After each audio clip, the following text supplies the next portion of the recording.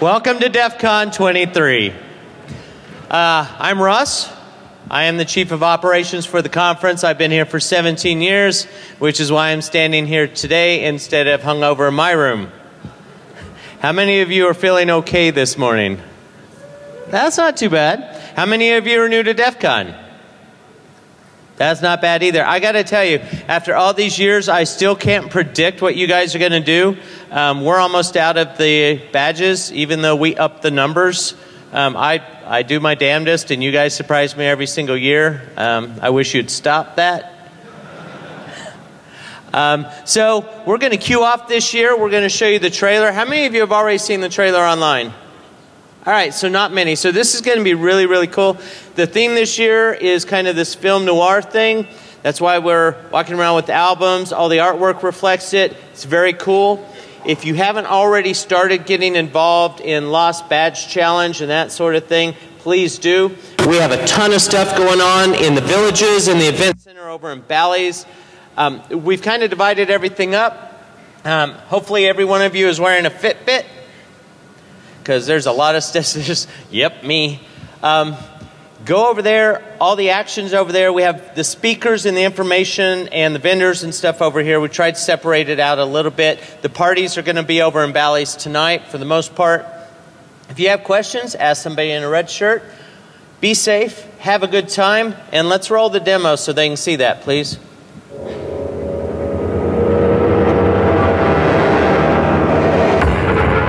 There it was again. He knew this must be some kind of prophetic truth. Masked in coincidence, certainly, but couldn't be. No, these were not imagined patterns, the mind seeking to connect accidental dots with blurred lines. This was something real. Something elegant in its simplicity, dangerous in its enigmatic complexity. Undeniable in all its obscure perfection. Would everyone else be so blind? Or were there others who observed this covert conspicuousness, able to untangle this perplexity, understood this cipher that surrounds this key, this 23?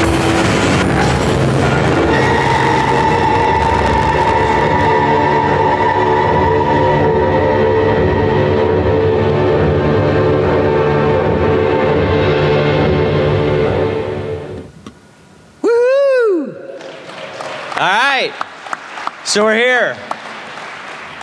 So we're going to kick things off this morning with our keynote speaker. He's got a very long and rich history in security and also in research areas, and in legal. So I hope you'll listen to what he has to say. This is Alejandro Mayorkas.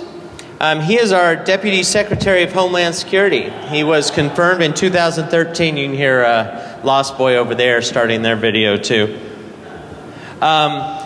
He comes from University of California, Berkeley. We have anyone from that area? I heard somebody hoot and holler. He's got a law degree. He's got all sorts of education, and he's got a lot of insight into what the government's thinking about information security, cybersecurity right now. So if you help me welcome the Deputy Secretary.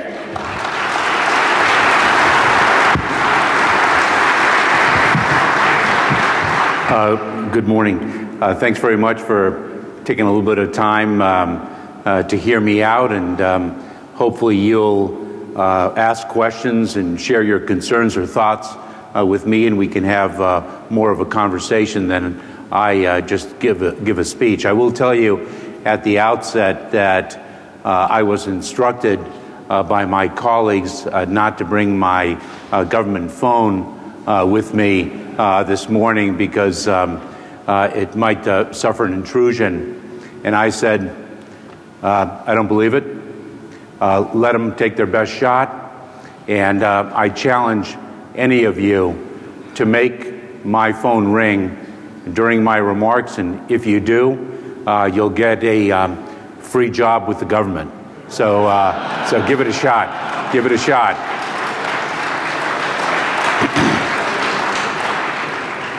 You know, I have to tell you, I tend to be retrospective when I experience new things.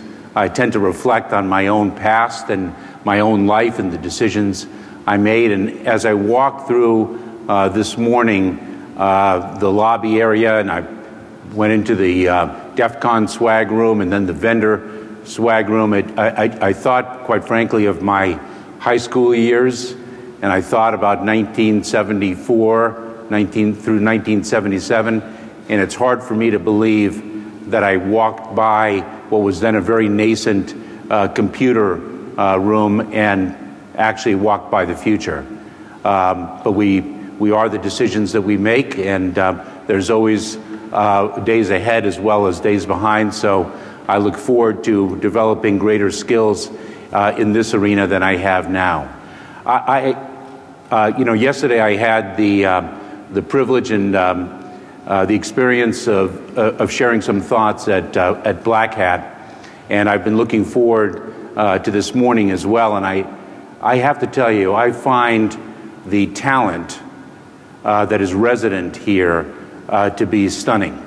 It is, in my view, a combination of brilliance, expertise, ingenuity and creativity, and also just a risk tolerance, a tolerance or appetite to experiment and to see what happens. And I want to talk a little bit more about what that means or what it could mean to us in the Department of Homeland Security in a minute. But I want to also express the fact that we have in the Department of Homeland Security, in my opinion, that same level of brilliance, expertise, ingenuity, and risk tolerance. Perhaps not in me, but certainly, and for example, the 3 members of our U.S. CERT team, Computer Emergency Readiness Team, that I interacted with yesterday at Black Hat, our ICS CERT team, our Industrial Control System CERT team, that's resident in D.C. These teams fly all over the country, respond to intrusions not just in the public sector, not just that the government suffers, but also that the private sector experiences, and assists companies and entities and institutions in identifying the intruder, expelling the intruder, and remediating the system. It's a tremendous a core of individuals. What troubles me a great deal, and it's something that was, quite frankly, underscored yesterday in the questions and comments I received during and following my remarks at Black Hat, is that there's a divide between the two groups, the two collection or communities of individuals. And it's a divide of mistrust, that there's a trust deficit, as I called it yesterday, between all of you and us in the government. And I know that it's born of quite a number of things over the years, and of course in recent past, whether it's an intrusion that we suffered that speaks to the state of our own network security, whether it's some of the practices or principles that we execute or espouse. But I'm very dedicated to doing what we can to bridge that divide. It should be, after all, a more unified community. If we speak about the internet as a global commons, then I think we have to have a common purpose and a common understanding to achieve at least those things about which we agree, and hopefully reconcile more effectively our differences. I think that's the only way, quite frankly, that we in the Department of Homeland Security at least will achieve, I think, our primary goal of building an ecosystem of information sharing. This is quite troubling to me.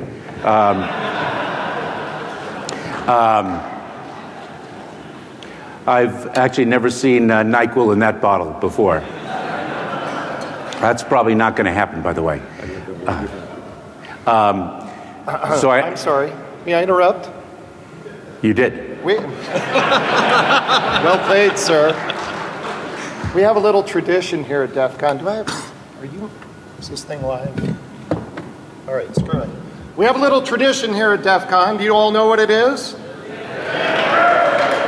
We have a first-time speaker.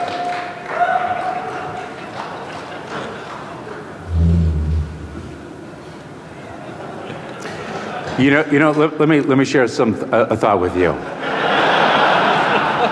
I'm going to share two things with you.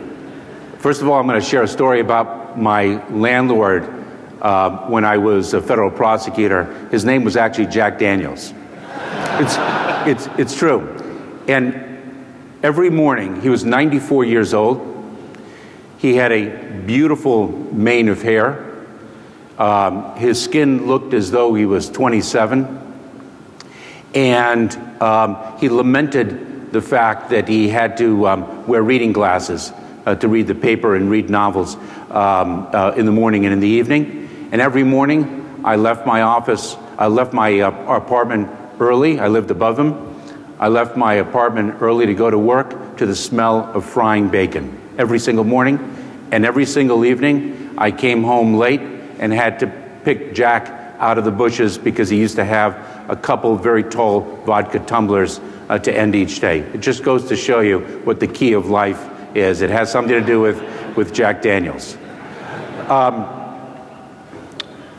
It is very difficult to talk about a trust deficit and how to bridge that deficit and really build trust when I'm a fraud and this is actually water. So that's the official story, and he's sticking with it. So I'll tell you what.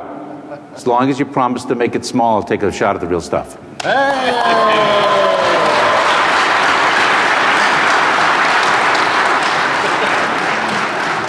And it's got to be small because after this, I'm actually meeting with TSA colleagues, and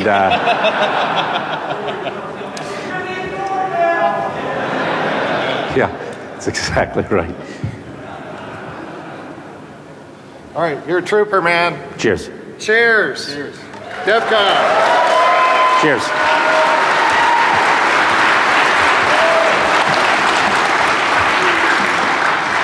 Thank you. That's my way. That's my way of really actually saluting all of you. I am captivated. I am really captivated by the talent that is here and the potential that it represents for the world. Can we get a round of applause? He's a real trooper.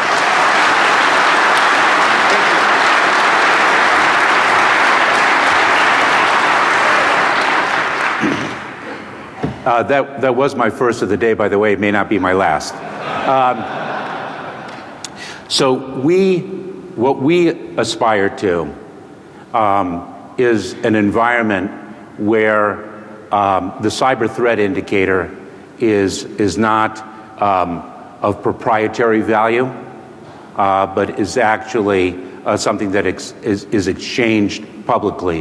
What we feel we can do more ably than anyone else in the government, because of our unique position as a civilian agency, we're also uniquely positioned at the intersection of the private sector, our responsibility as really the chief network security agency within the federal government, critical infrastructure, and other equity holders in this environment is really receive the threat indicators, and we are building through a sticks and taxi system the capacity in automated form to then disseminate those threat indicators out to the community so that we raise the level of network security. We raise the baseline more ably, and we, at the very least,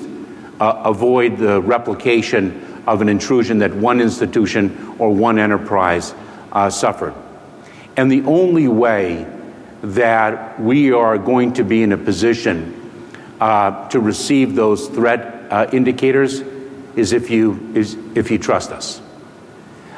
If you trust us in terms of our capabilities, and you also trust us with respect to the integrity of our actions. And we're also uniquely positioned in the federal government because we're the only department that has a statutorily created Office of Privacy and a statutorily created Office of Civil Rights and Civil Liberties, and those equities are brought to bear in everything that we do in the network security arena, and in fact, everything that we do as a Department of Homeland Security. Yesterday,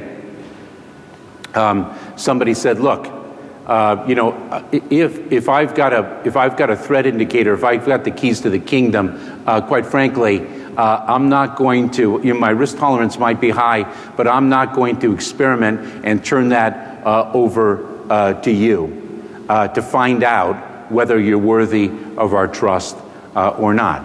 And I understand that, and I appreciate it. And what I said was, look, trust is not built or rebuilt or regained overnight. It takes time. And what I would ask, if it's fair of me to do so, is that you start somewhere.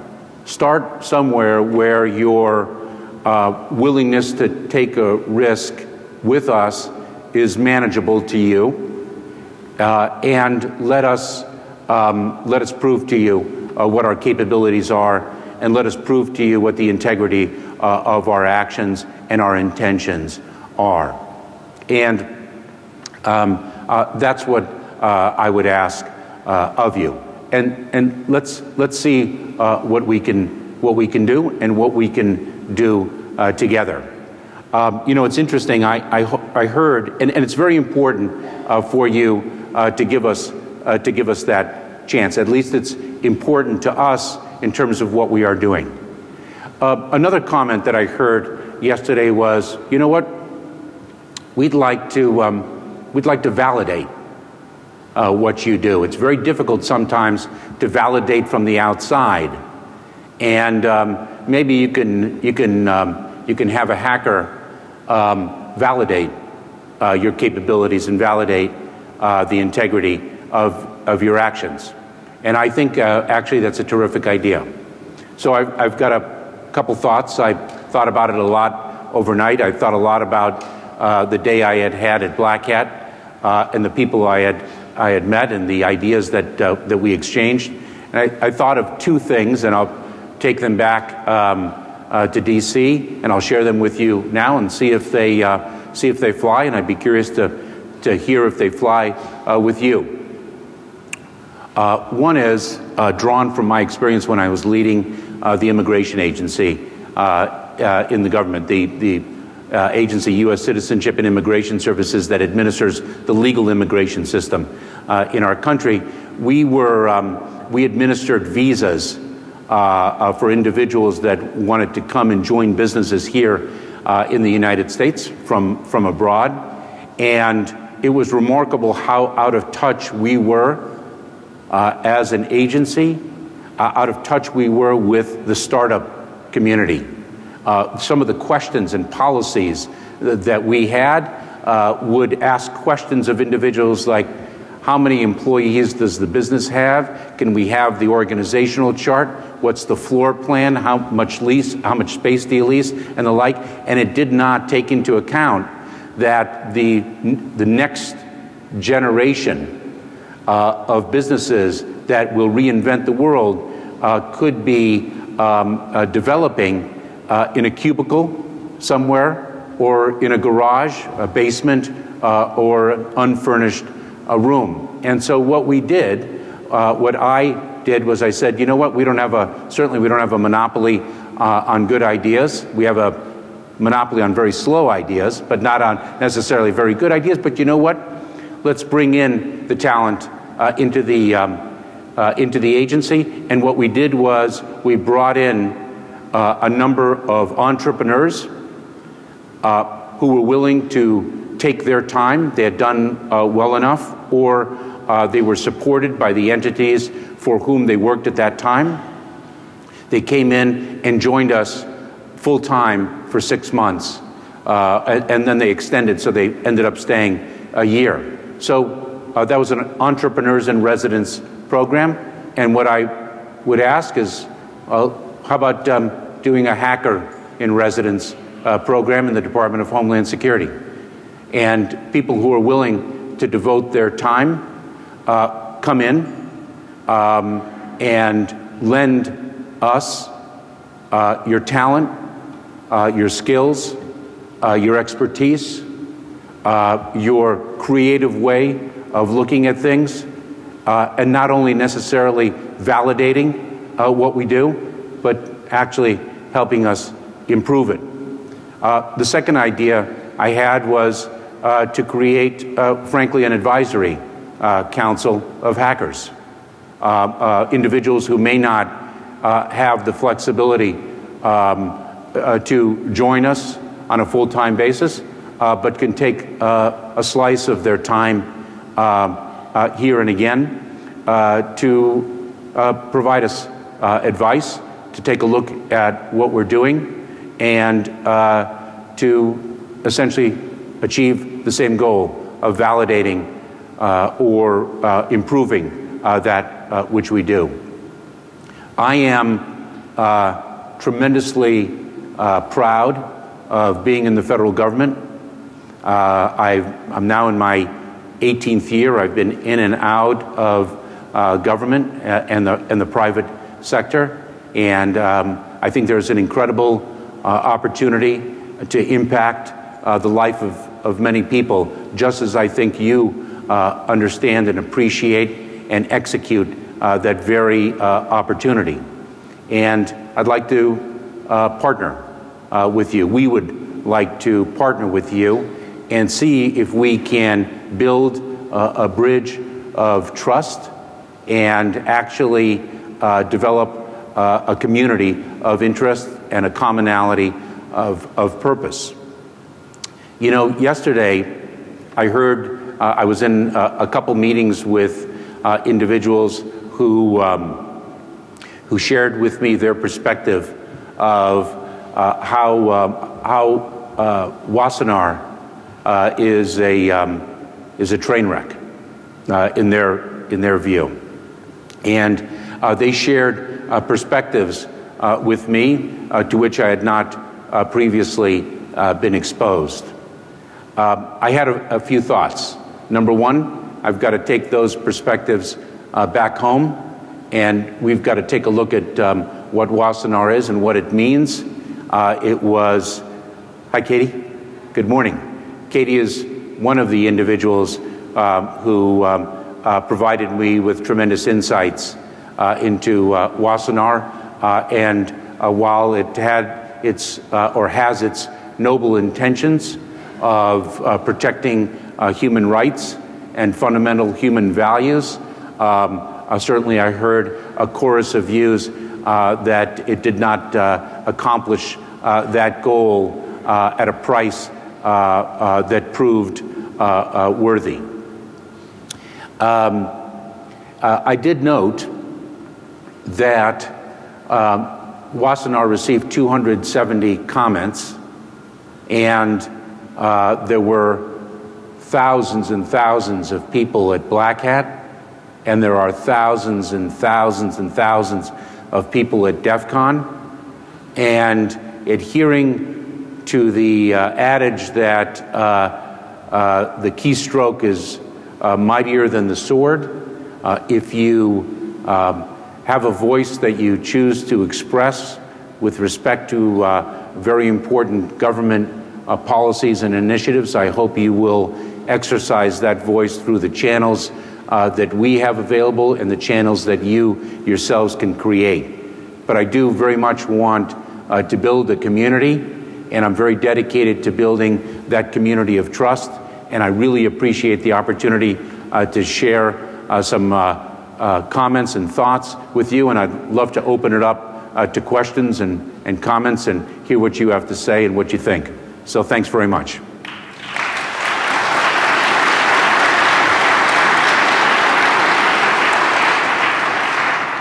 Anyone give it a shot, and not this shot, I mean a shot at a question, and I'll repeat if you shout it at me, I can repeat it.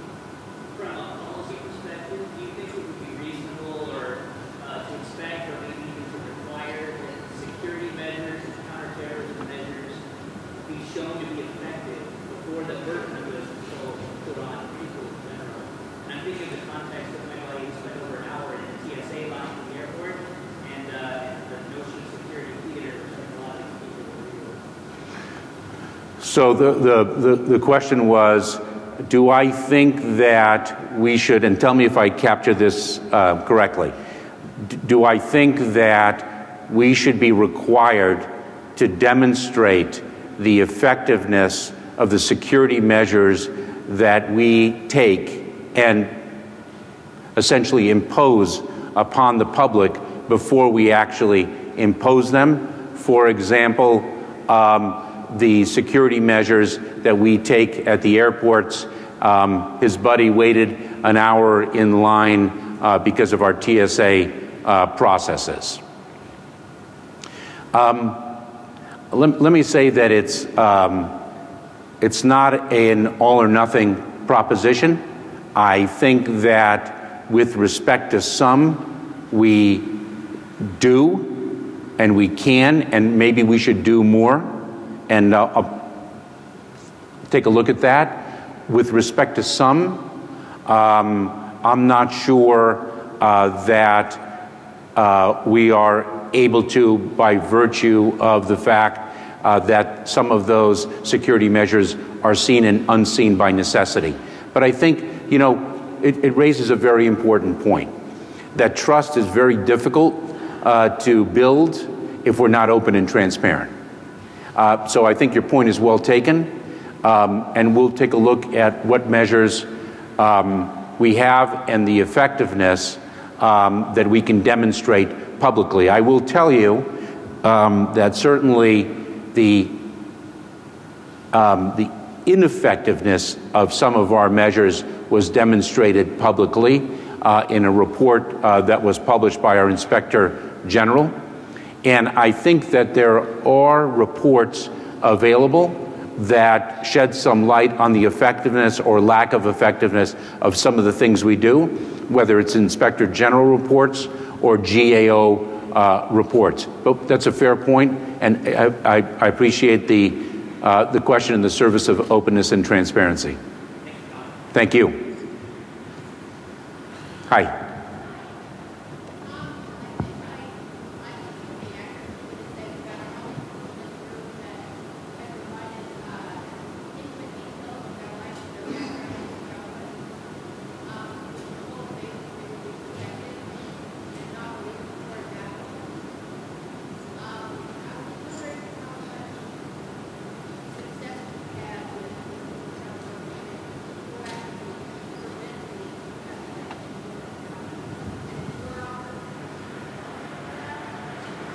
Okay.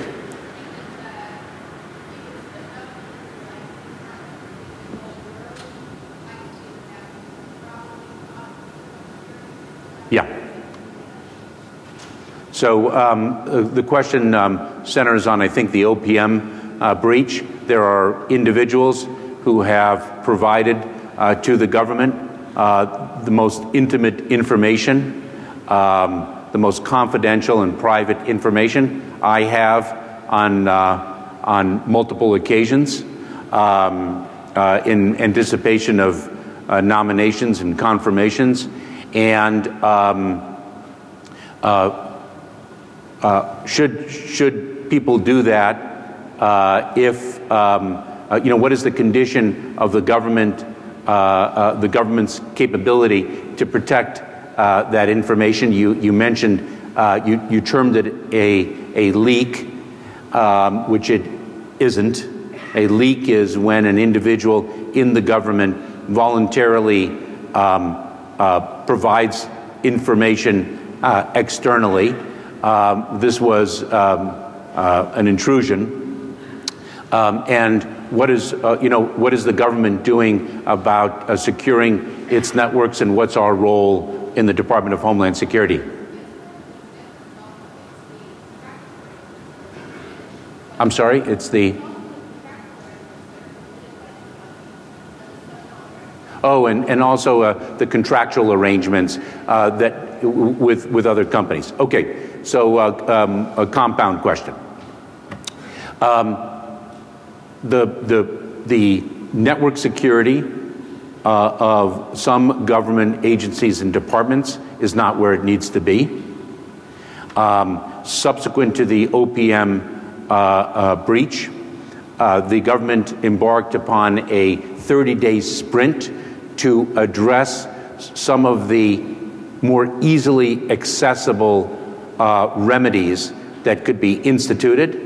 There are, as you know better than do I, there are immediate fixes, there are short-term, medium, and long-term, and all of those efforts are well underway, not just the sprint, which is a blocking and tackling exercise, but medium and long-term exercises. We are taking a look at our contractual relationships.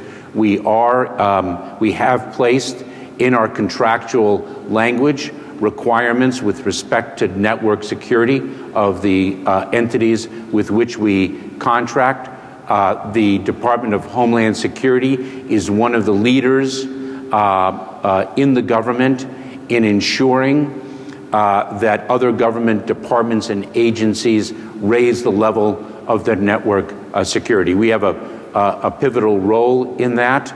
The Secretary of Homeland Security was empowered with the capacity to issue operational directives to other department and agency heads. He issued the first one, I think it was subsequent to the OPM breach, and we are exercising our authority in that regard.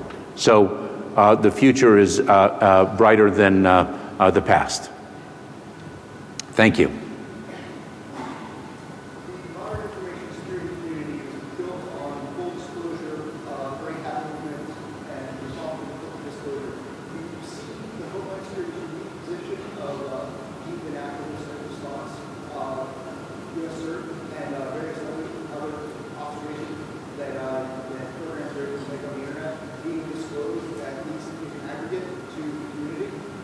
What exactly should be disclosed in the aggregate?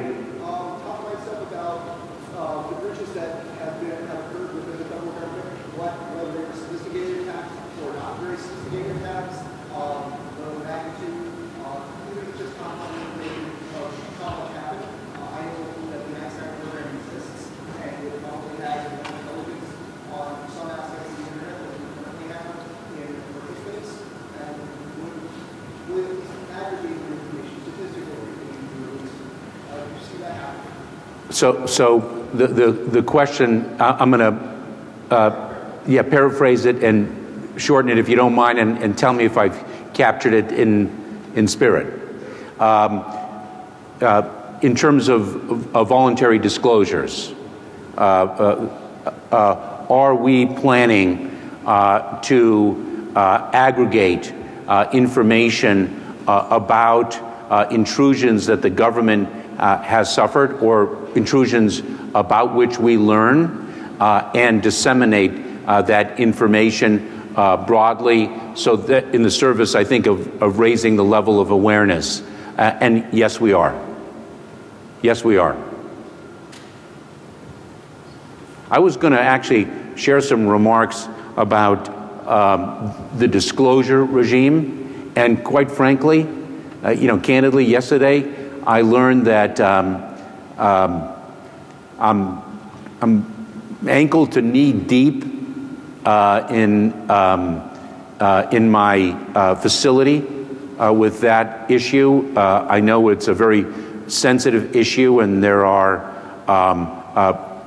strongly held and competing views. And I thought, you know what, I'm I'm going to refrain from commenting until I build a greater facility with that particular issue. I will say this, if I may, just a quick other note of admiration. I also found it extraordinarily impressive while there are competing views about some very core issues with respect to the internet, behavioral patterns, and the like. It's extremely important and profound that the competing views are so grounded in ethical principles about the meaning of the conduct and the meaning of the issues and the ramifications for the creation of opportunities and the ability to actually exploit, in the best sense of the term, to exploit capabilities and talents. It's a very profound discourse. Sir.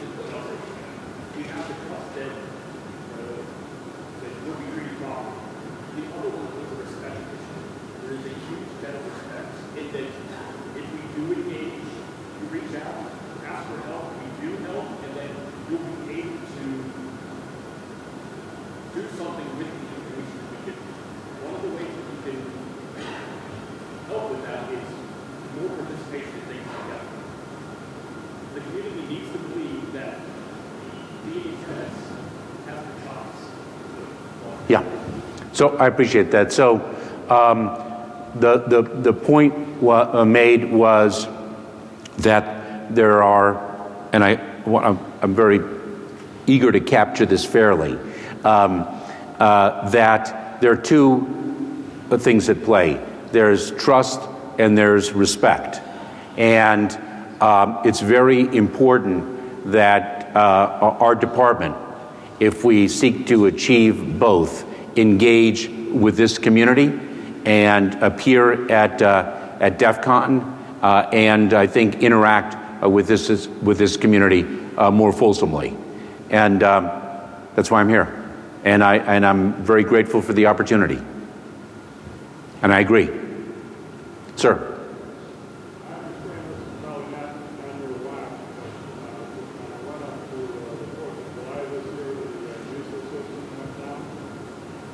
Probably, he said it's not going to be on my watch, but on the run-up to the 4th of July, the visa system went down. I wonder if you could comment on whether that was a system failure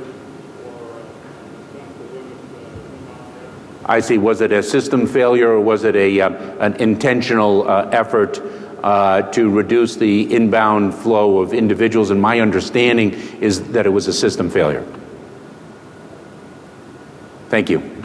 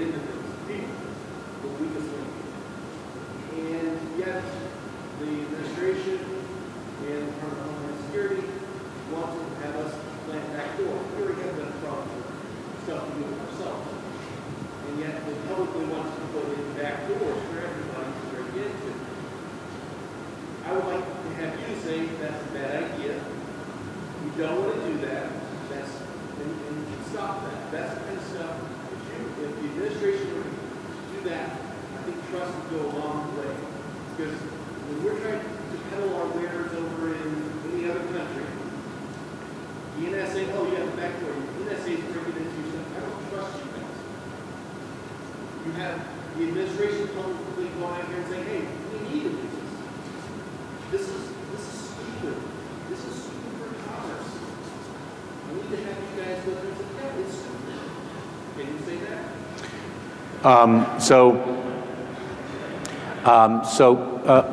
The gentleman, I'm going to summarize, and said, you know, the trust quotient is not increasing with our articulation of our position with respect to encryption and the request for a backdoor.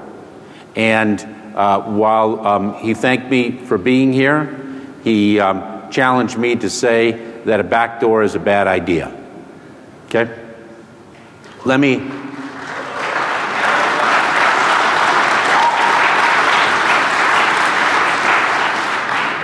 It's the only thing that got an applause so far. I do take note of that. Let me say this. Okay. I know what the problem is, and I don't know what the solution is. Okay. There are individuals who wish to do us harm on small scales, and by a small scale, I don't think the victimized family would consider it to be small. A small scale and a large scale. And what happens is we lose track of critical communications that enable us to interdict a violent act before it wreaks damage, and that does happen, and there have been public examples in the last 60 days, and we lose the ability to do that. And that is the problem. And I have heard, certainly not only yesterday and today, but before this week, the concerns about a backdoor, and I understand and appreciate that. And so what I can say is I am well aware of the problem. I am reminded of it every single morning in an information brief that I receive with respect to the terrorist threat, domestically and abroad. And I do not know what the answer is. I cannot say yes, and I cannot say no. And I'm just being honest with you. I understand what people have, the opposition to a backdoor, that it compromises security to a greater degree than our concerns would dictate. That's one of the concerns. I'm just not an expert in encryption. I'm not an expert in the ramifications. I well understand the concerns, and I don't know what, and all I can say is I don't know what the solution is. And I'm just being candid.